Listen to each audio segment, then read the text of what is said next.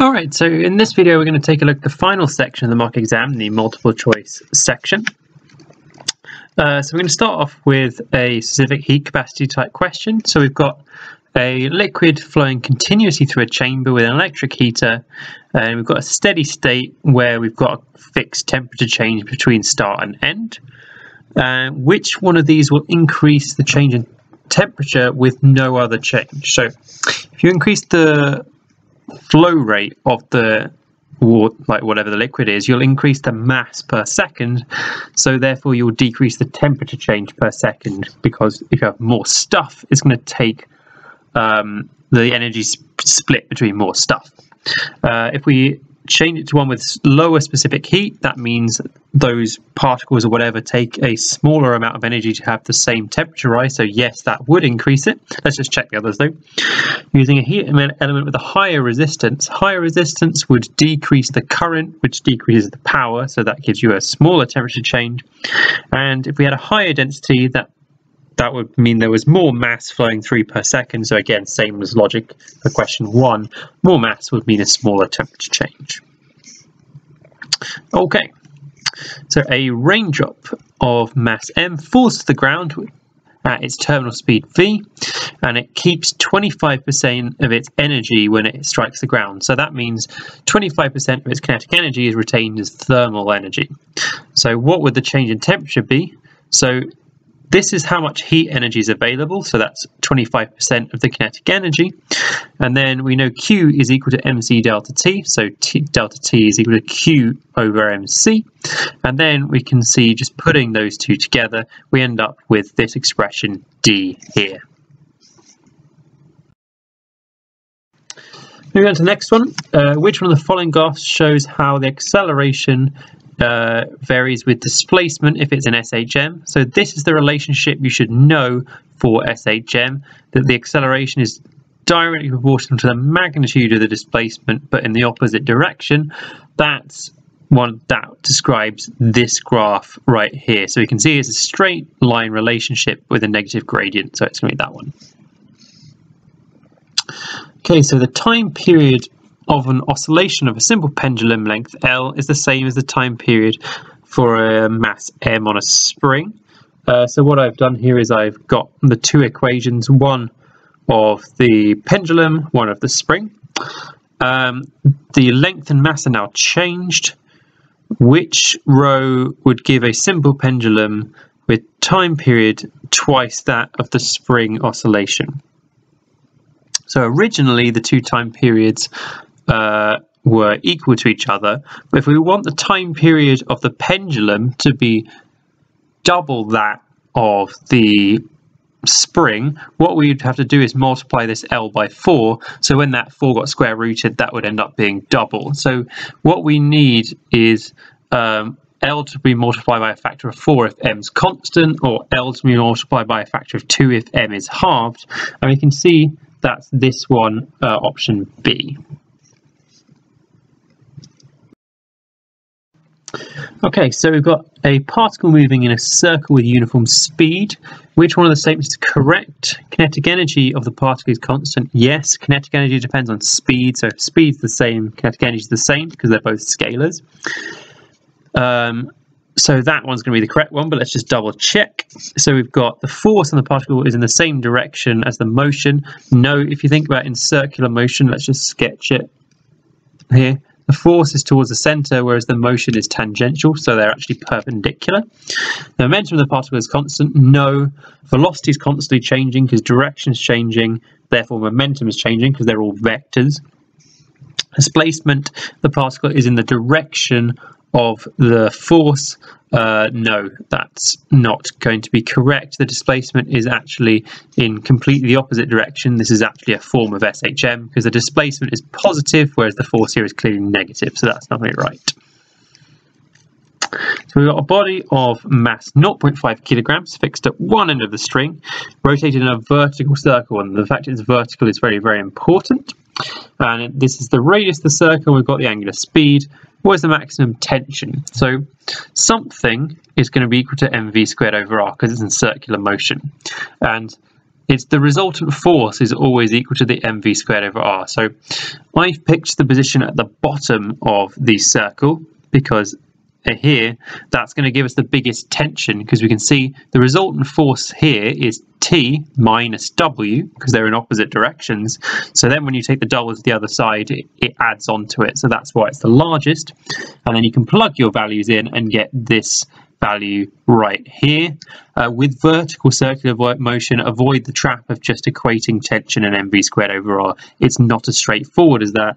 Mv squared over r is equal to the resultant force.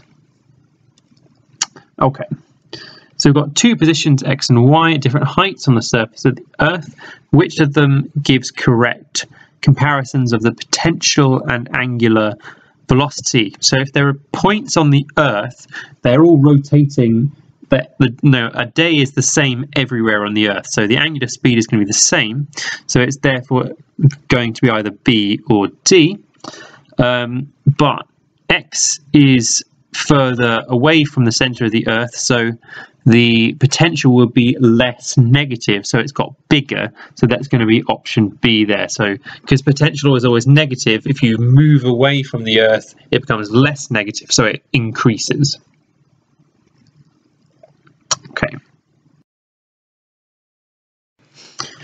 Okay, so two similar spherical objects of radius r are touching.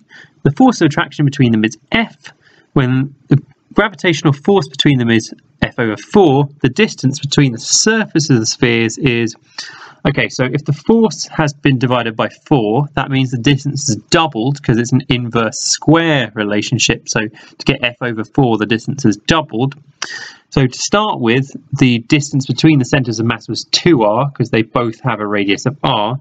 So the distance between centres of mass is now 4r because it's doubled. But so the distance between the surfaces then is going to be 2r. So that's option B.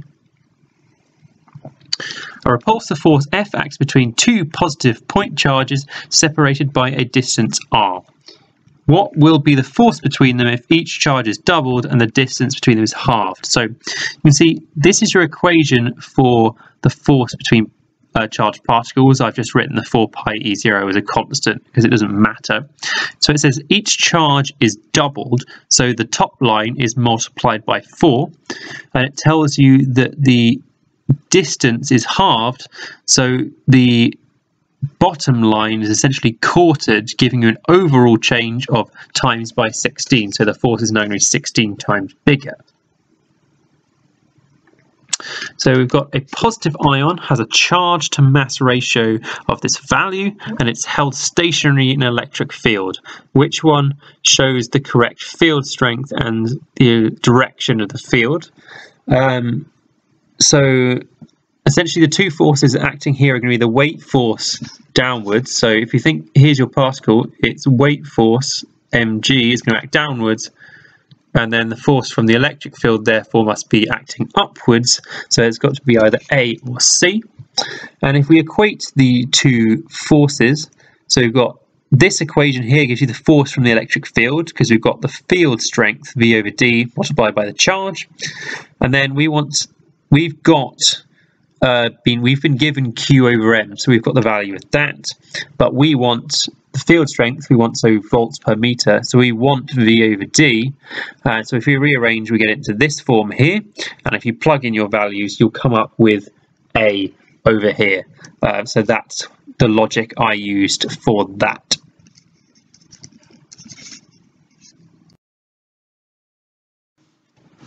Moving on to the next question. So we've got two parallel metal plates that have equal and opposite charges.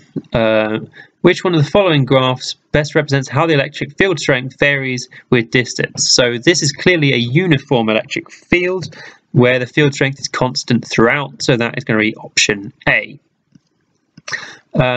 Which one of the following statements about electric field strength and electric potential is incorrect? Potential is a scalar quantity. It absolutely is. It's like a form of energy, so it's going to be a scalar. Field strength is a vector quantity. It's a force, so yes. Potential gradient is proportional to electric field strength. That's actually true. The electric field strength is often called the potential gradient. That's something that's useful to know. So by process of elimination, it could be, it's going to be C, but to see why. So electric field strength is the potential gradient. When it says field strength is 0, that just means the gradient of your potential graph is 0. So it could be constant at a non-zero value, and with a gradient of 0. So then that's not going to be true. Okay, so we've got a graph of potential difference across a capacitor against charge on our graph. Which one of the following statements is correct? So we're going to be looking at what the gradient of this graph is. So let's first put it into y equals mx plus c form, which you can see here. So we've got that v is equal to 1 over c q times by q. So the gradient is 1 over the c, or 1 over the gradient is equal to the capacitance. So that's going to be d. Which one of the following statements about a parallel plate capacitor is incorrect? Capacitance is the amount of charge stored when the PD across the plate is 1 volt. Yes, that's absolutely true. That's almost the definition of capacitance.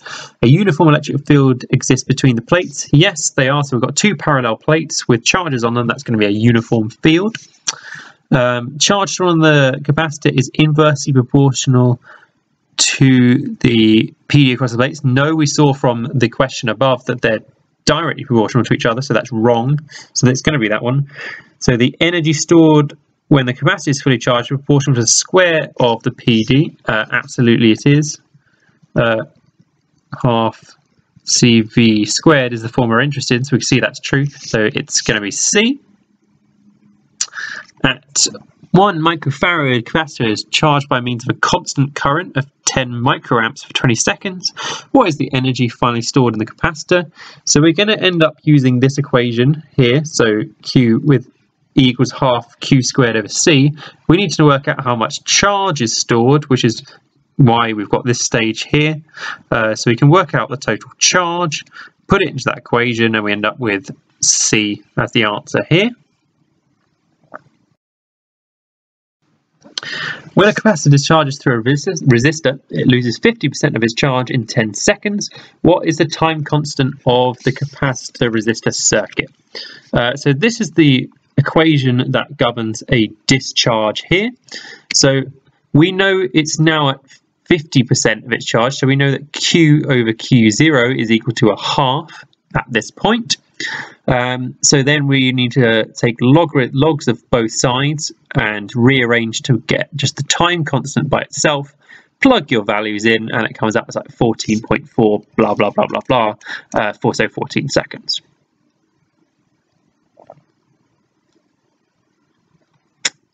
So the diagram shows a rigidly clamped straight horizontal current carrying wire, blimey, that's a mouthful, held midway between the poles of magnet onto a balance. The wire is perpendicular to the magnetic field direction. The balance was 0, so it's not going to measure the weight of the wire, and it read 161 after the switch was closed. The current is reversed and doubled. What would be the new reading on the balance? So the equation we're going to use here is F equals Bill. There.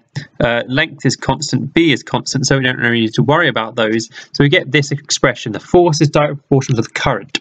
So if the current is multiplied by -2, because it's reversed and doubled, force must also be multiplied by -2, so it's going to measure -322 grams.